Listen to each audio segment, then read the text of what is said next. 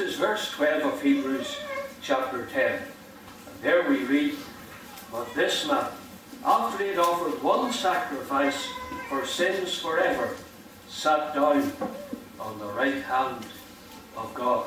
This is a most glorious and wonderful verse, and there is tremendous truth in this verse. This man is Christ, and the verse begins with a word of contrast, the word "but," making comparison with what has gone before. But this man, Christ, or it could be rendered this priest, because the word "man" is not in the original. It could be this one, this man, or as the verse before speaks of the priest, I believe that it's right to say, but this priest, that's Christ, after he had offered one sacrifice for sins forever, sat down on the right hand of God. And this verse clearly speaks of the superiority of the Lord Jesus Christ. One of the characteristic words of the epistle to the Hebrews is the word "better." Right in the very first chapter, we discover that Christ is so much better than the angels. We discover that he was better than Abraham, that in Christ there's a better hope, that he has established a better testament or covenant, that there are better promises connected with the Lord Jesus Christ, that his sacrifice was a better sacrifice, that in heaven, because of Christ, we have a better substance than we have here on this earth, that through Christ we're looking for a better country, we are anticipating a better resurrection, and that God has laid up for us in the future something better. And then we discover in chapter 12 that the blood of Christ speaketh better things than the blood of Abel. So as you go through this epistle, you can underline, even if you don't mark it in your Bible, you can underline the word "better." Christ is infinitely better than any man that has ever stood on this earth.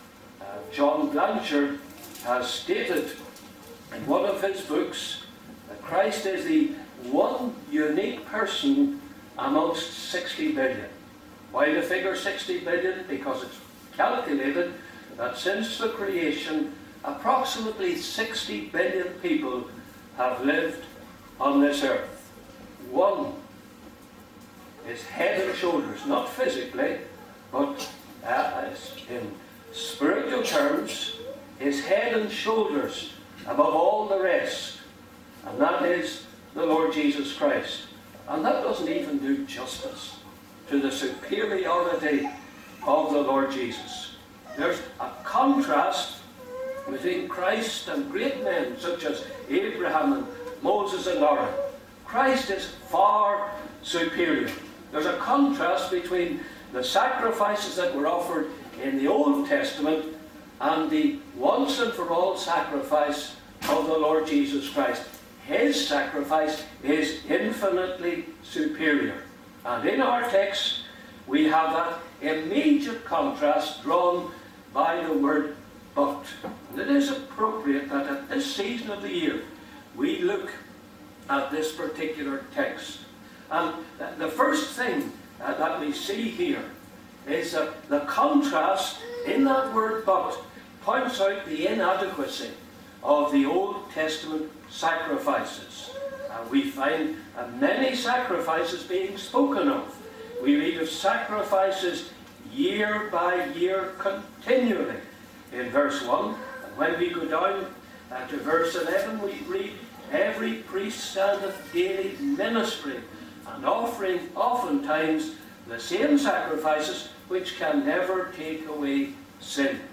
So, daily sacrifices, your yearly sacrifices. There were sacrifices at the beginning of each month. There were many sacrifices during the 7th month of the year, which was the year in which the Day of Atonement took place. And I sat down with Numbers chapter 28, and I tried to count up how many sacrifices were required each year on a daily basis, on the monthly basis, because there was a sacrifice or a number of sacrifices required at the start of each month, and the start of the year, and the month of the Day of Atonement. And I counted up 1,274 sacrifices, not counting the 2 sacrifices that are offered on the Day of Atonement, which aren't, I think, mentioned there. And I worked it out that from Moses to Christ, a period of approximately 1,500 years, just in required sacrifices, leaving aside the sin offerings, the trespass offerings, the peace offerings, the burnt offerings, and the thanksgiving offerings that were offered by the people, and that would have amounted to many millions. But over the course of 1,500 years, 1,913,000 animals would have been offered in sacrifice. That's almost 2 million required sacrifices. At the dedication of the temple, Solomon offered 22,000 oxen and 120,000 sheep. That's another 142,000 animals, adding all the sacrifices of the people to which I have alluded, and you have a veritable sea of blood when you extract the blood from all those animals. And it seems, as we look at the Old Testament, that there is no end of death and no end of shedding of blood. In fact, the problem of dealing with sin, because that's why these sacrifices were offered, the problem of dealing with sin seemed to be insurmountable. We say the word never, sufficient sacrifices offered. And it must have been very frustrating for men and women to look on that situation and to think, when, oh when, will there be a sufficient sacrifice for sin? There we are with our thousands upon thousands of sacrifices running down through the years, and yet more and more and more are required. Will there ever be a sufficient number of sacrifices? And may I say this, the problem that was faced by the Jews was also one that was recognized by the heathen. It has been noticed amongst the different races of people, and I know there aren't different races because I believe there's only one race, the human race, but what are loosely called the different races of people, sacrifice seemed to be endemic. People had a consciousness of their need to sacrifice to some supreme being. And in some nations, for example, the Moabites and the Ammonites that are referred to in the Bible, human sacrifice was practiced. Read of an occasion where the king of Moab, in order to appease his God, offered his eldest son in sacrifice. You read that in 2 Kings chapter 3, verses 26 and 27. And even some kings of Israel, notably Manasseh, who later got saved, when he was in his unconverted days and in gross rebellion against God, offered his sons in sacrifice to God. So running through the consciousness of mankind is this idea of sacrifice to a supreme being. And we might say, why does man feel the need for sacrifice? Yes, we might say God required sacrifice, but why does man, even man who has turned away from the true God, why does he feel his need to offer sacrifice? And surely the answer must come in this way. Man realizes, and of course God has said it as well, man realizes that he is alienated from God. Man recognizes that there is a problem on his side, and he realizes that he needs to appease a higher power, that he is not right with God. In fact, all of those sacrifices, and we may concentrate now upon those that are offered in accordance with the Word of God, all of those sacrifices remind us that man is a sinner, that he has sinned against God. Surely I do not need to enforce that upon you today. You and I are sinners. We have sinned against God. But then if I may think about all those sacrifices in another way, if I think of those 1,913,000 sacrifices over a 1,500-year period, I see that the problem is an enormous problem. An enormous problem. 2 million sacrifices, say, plus all the sacrifices that individuals brought, that families brought. Add them all together and see that the problem is still not solved. Not enough sacrifices have been offered. And what do you see? You see that man is faced with an enormous problem. Some have tried to solve that problem in other ways. They have tried by good works rather than animal sacrifices. That's, of course, in the New Testament age. They've tried by good works to solve the problem of sin. The great preacher George Whitefield, after whom our college is named, George Whitefield tried by good works to solve the problem of his sin. And he was most rigorous in fasting, in praying, in reading the scriptures, in performing what he thought were good works. He was most fastidious in seeking to deal with the problem of his sin. And last year we were thinking of the 500th anniversary of the Reformation. Martin Luther, before the time of George Whitefield, tried to solve the problem of his sin by entering a monastery, by fasting, by praying, by seeking to read the scriptures, by going out into the community, doing good works, doing everything that he could. He almost died. George Whitefield almost died, trying to earn salvation, trying to solve the problem of sin. And yet, neither Whitefield nor Luther, nor John Wesley, if I may include him, nor the early Methodists formed their little club at Oxford University. None of them could find that problem resolved. They couldn't deal with it. And here we have a clear indication of the enormity of the problem. And of course something else stands out here. These sacrifices in the Bible were blood sacrifices. Blood was shed.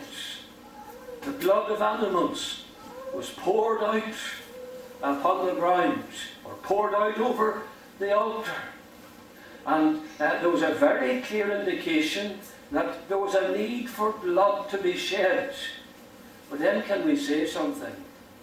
The blood of an animal does not equate to the blood of a man.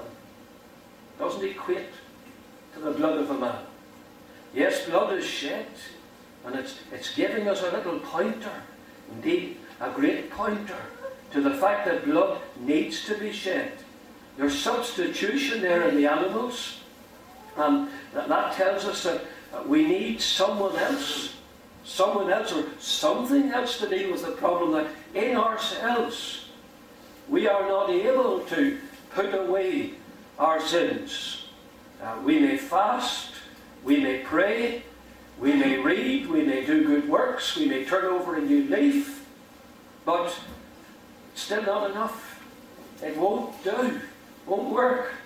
After John Bunyan was married, he realised that his father-in-law, his wife's father, was a very godly man, and he tried to live up to that standard, but he couldn't do it. And you become miserable. You become wretched. You try harder and harder to deal with the problem, but you find yourself a complete and utter failure. You see, not only were these sacrifices insufficient, they were worse than that. they were inadequate. They were inadequate. That's very clearly stated for us, because we see it in these verses. In verse 11 it says, every priest standeth daily, ministering and offering oftentimes the same sacrifices, and notice these words, which can never take away sins. Can never do it. If those sacrifices were to continue throughout eternity, they could never take away our sins. The same statement is made in essence in verse 4. It says, it is not possible. It says, not only can they never take away sins, but it is not possible that the blood of bulls and of goats should take away sins.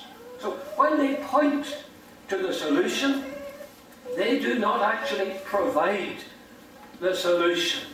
So there is no solution in the blood of animals. Yes, they're appointed by God to show us that we're sinners, to show us the enormity of the problem of our sins. Sinning against God is not small. It's not a little thing. You discover that one sin plunged the whole human race into the judgment of God, brought the whole human race down, and marked man out as a transgressor. One sin. Thomas Watson speaks of the rankness of a poison, one drop of which could poison an ocean. And he contrasts that and compares it with one sin that could destroy and condemn the whole human race, unless that sin were dealt with through the Lord Jesus Christ. Sin's not a small thing.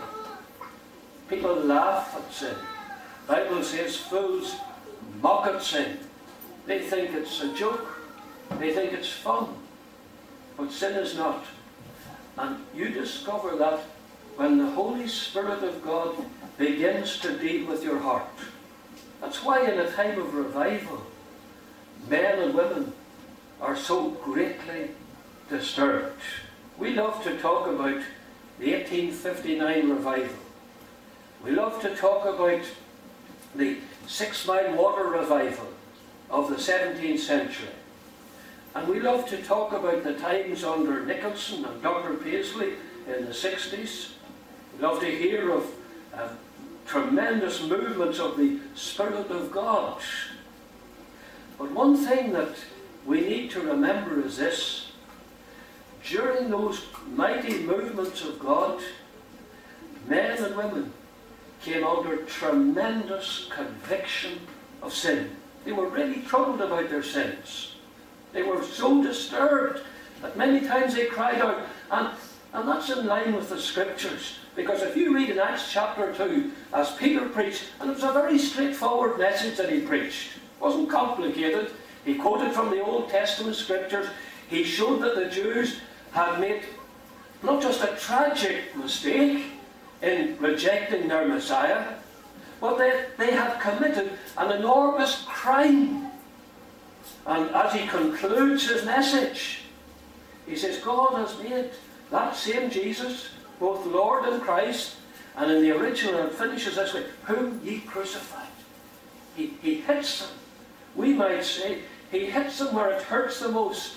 After showing that Christ is the Messiah, that he had died, that he had risen again, that he was at the right hand of God, that he was the appointed Saviour, the only Saviour, he said, whom ye crucified. You've crucified him. And why the Jews were smitten. Thousands of them were smitten in heart, and they cried out in despair, men and brethren, what shall we do? The enormity of sin was now appreciated. Sin was not a light thing. No longer were they saying, his blood be on us and on our children. No longer were they saying, away with him, let him be crucified. They were saying, men and brethren, what shall we do? Is there any hope? Is there any possibility of ever being saved? So, as you think about those sacrifices of the Old Testament age, They point in the right direction, but they don't deal with the problem. They were not appointed to deal with the problem.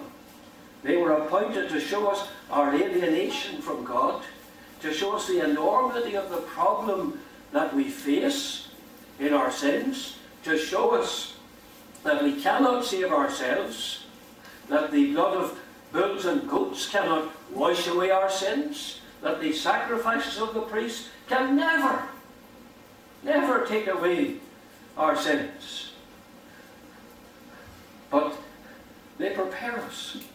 They prepare us for the solution. We're at the season of the year. We've just been thinking about our Saviour's crucifixion. 2 days ago, we have the day called, maybe it's not the right word for it, but we talk about Good Friday. It was a very dark day in the history of the world when the Lord Jesus Christ had to die on Calvary's cross for sinners. But notice what it says here in our verse. And this is my second and indeed my last point. And that is, we see here the absolute sufficiency of the work of the Lord Jesus Christ.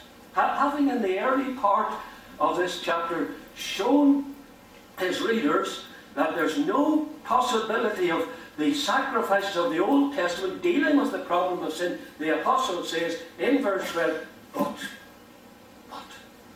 but, here's the difference.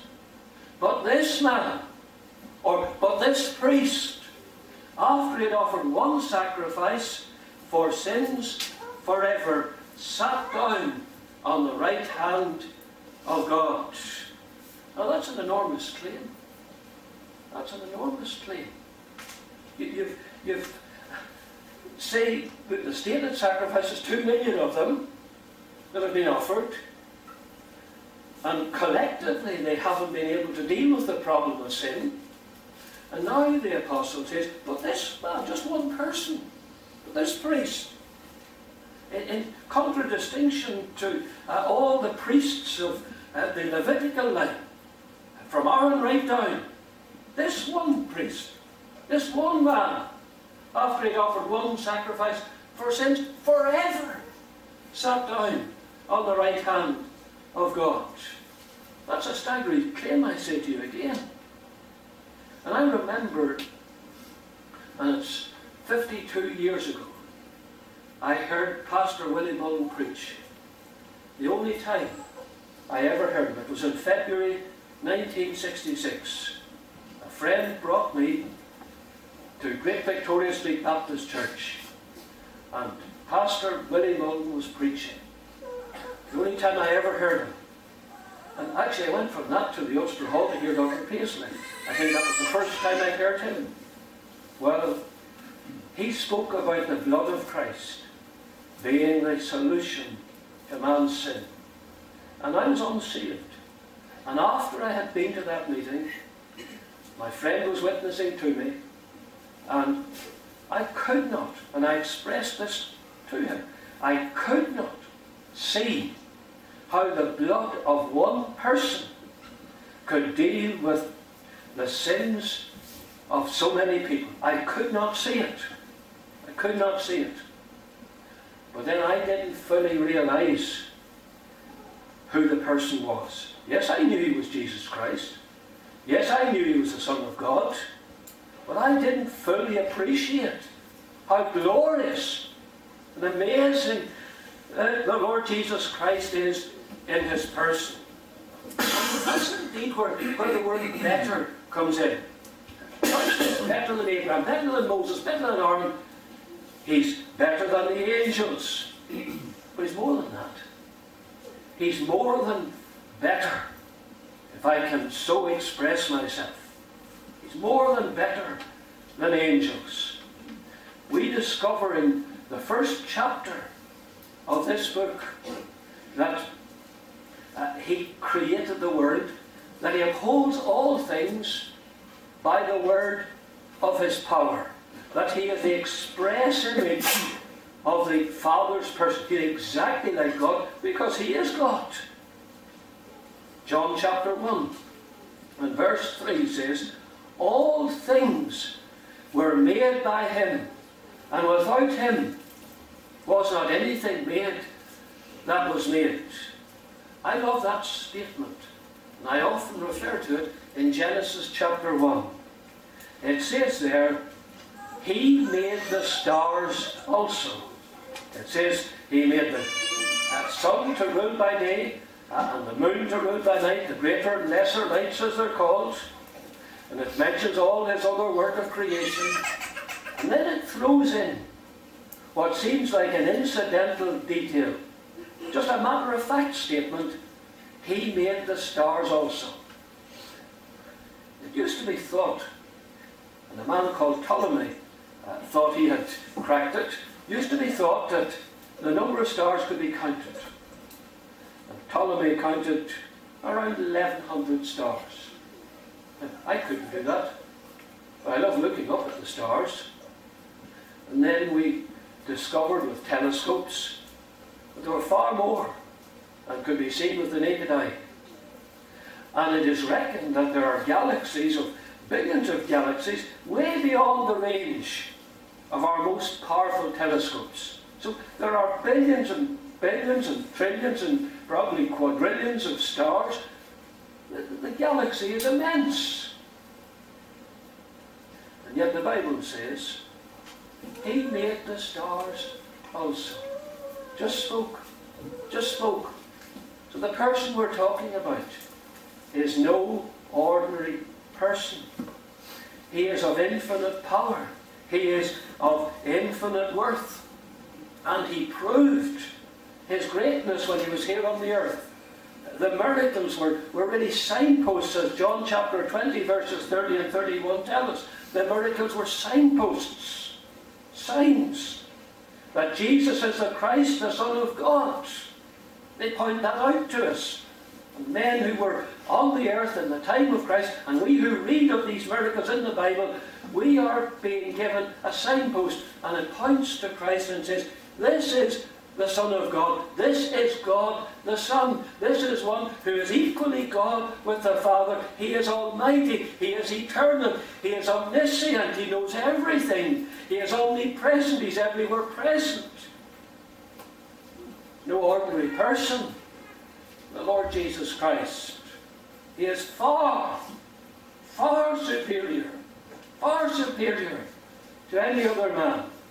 He is that one unique individual amongst the 60 billion who have lived on this earth.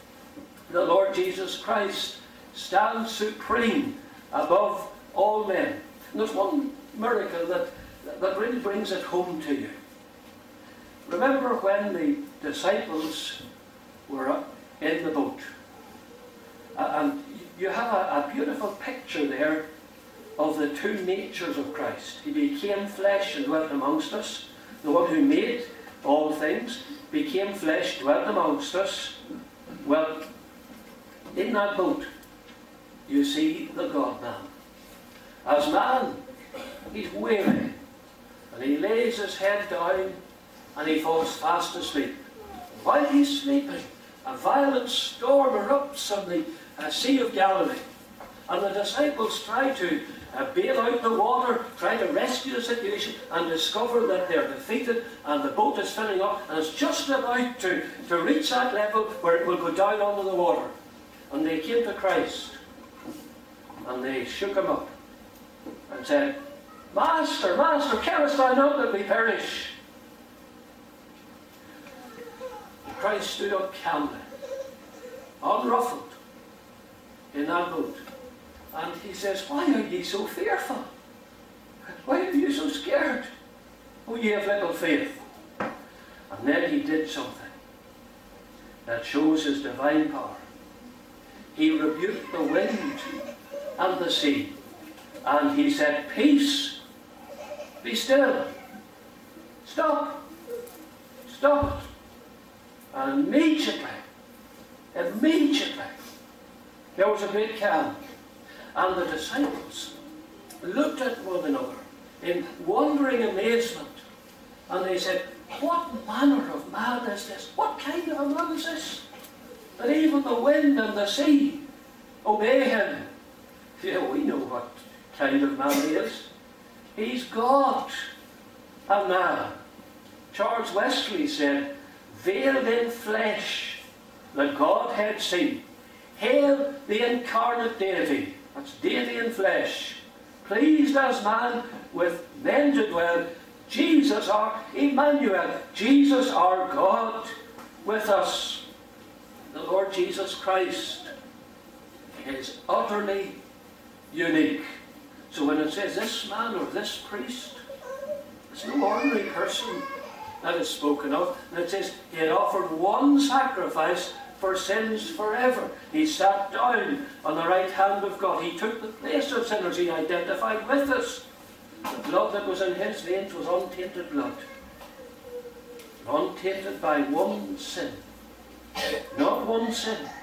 Because if there had been one sin in the life of Christ, his blood would have been tainted blood. But the Bible speaks of his precious blood being more valuable than silver or gold. Corruptible things such as silver or gold. His blood is untainted blood. And interestingly, in Acts chapter 20 and verse 28, so closely identified are the two natures of Christ that we discover the Apostle Paul saying, take heed to the elders of Ephesus. He says, take heed therefore unto you, unto yourselves, and to all the flock over the which the Holy Ghost hath made you overseers, to feed the church of God, which he, and the immediate word before the word he is God, which he hath purchased with his own blood. It almost seems to suggest the blood of God. Now we know there's no blood in God. But Jesus Christ is God and man. The blood he shed is the blood of the one who is both God and man. That makes it the most precious blood. It makes it absolutely unique blood. It is very powerful blood. The hymn writer said, what can wash away my sin? And the answer, nothing but the blood of Jesus. What can make me whole again? Nothing but the blood of Jesus. The hymn writer put it this way, and I just want to read a verse of the hymn, just in case you're looking for it. It's hymn number 96. And hymn 96, we read these words, not all the blood of beasts on Jewish altars slain could give the guilty conscience peace or wash away the stain. But Christ, the heavenly Lamb, takes all our sins away, a sacrifice of nobler name and richer blood than they. Yes, it's the blood of the Lord Jesus Christ alone that can deal with the problem of sin. And may I say something more here? And I know my time is just about gone. This sacrifice is the greatest sacrifice that God could possibly have given. Remember how in the Garden of Gethsemane Christ prayed, Father, if it be possible, let this cup pass from me. If it's possible, let this cup pass from me. And his sweat fell to the ground as great drops of blood, or as it might have been rendered, great clots of blood. I understand that when a person sweats blood, that person has experienced almost unbelievable anguish. Almost unbelievable anguish. The heart of Christ was broken. And he's going through unimaginable horrors in the Garden of Gethsemane. He says, if it's possible, Nevertheless, he doesn't retreat from it. Nevertheless, not as I will, but as thou wilt, sweating great drops of blood. And the angel came to strengthen him. And I think I said at the prayer meeting on Tuesday night, the only way I conceive of that as having taken place is by a word of comfort coming from the throne of God. The Father coming and giving a message to Christ through his angel to strengthen him in what appears a well-nigh impossible situation. On the cross he cried out, my God, why hast thou forsaken me? And something more here. Christ knew in eternity what he would pass through. He knew. He never pulled back. He knew in eternity what was required. You imagine what it would be like if you were told that in 10 days' time you were going to be tortured to death. You'd lose your mind today. If we're going to suffer, we'd rather not know in advance. Christ knew in eternity past what he would have to do, what he would have to suffer, the price he would have to pay. He's described in Revelation 13 and 8 as the Lamb slain from the foundation of the world. Before this world was created, Christ knew that he would have to come, that he would have to die, that he would have to suffer indescribable agony and anguish. So this is the greatest sacrifice, and it was absolutely necessary. I've heard it said that God could have, theoretically, could have just pardoned man's sin without the atonement, without the work of the cross. I say to you that that is utterly wrong. Utterly wrong. The hymn writer said, the songwriter said, there was no other way a God of love could find to reconcile the world and save a lost mankind. And the last line of the verse says, there was no other way but Calvary. No other way but the cross. And the sacrifice of Christ was absolutely sufficient. Notice how it's put in our text. This man, after he offered one sacrifice for sins forever, or some have put it in the interlinears, in perpetuity. That means going on and on and on and on forever, in perpetuity. It lasts forever. How glorious it is. That's why Christ could say, it is finished. That's why the veil of the temple was rent in two from top to bottom. And that's why on the third day he rose again from the dead. The hymn writer said, lo, in the grave he would lay, Jesus my Saviour. Waiting the coming day, Jesus my Lord. Then death cannot keep its prey. Jesus my Saviour. He tore the bars away. Jesus my Lord. Up from the grave he arose with a mighty triumph over his foes. He arose a victor from the dark domain, and he lives forever with the saints to reign. He arose, hallelujah. Christ arose. That's what we're remembering today. That's what we're celebrating today. The Lord Jesus Christ is risen. He has paid the price, and he's in the place of honour. The right hand of God is the place of honour. That means that sin has been put away. Because if there's any sin left that Christ took upon himself, if there's any sin left, he'll not be in that place of honour, the right hand of the Father. He'll be rejected. But he sat down. That's what our text is. He sat down on the right hand of God. What a Saviour. Is your trust in him? You're trusting him, or are you trying to deal with an insoluble problem, an impossible problem, trying with your good works to get to heaven, trying by coming to church, even this church, to get to heaven?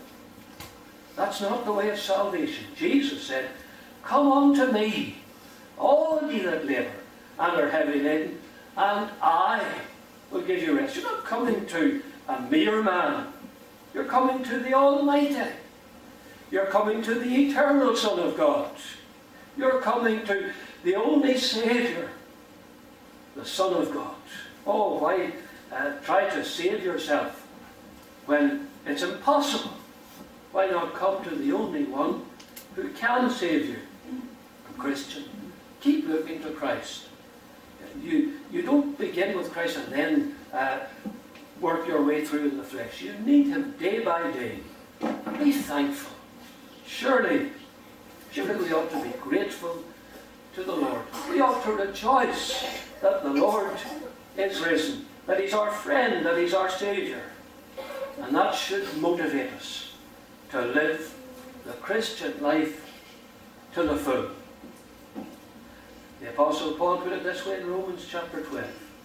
I beseech you therefore, brethren, by the mercies of God, that ye present your bodies a living sacrifice, holy, acceptable unto God, which is your reasonable service.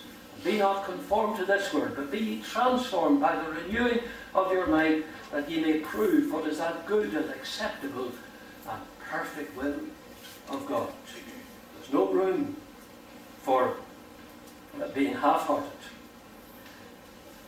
God requires us to make a full surrender of our hearts and our lives to Him. Let's bow together in prayer.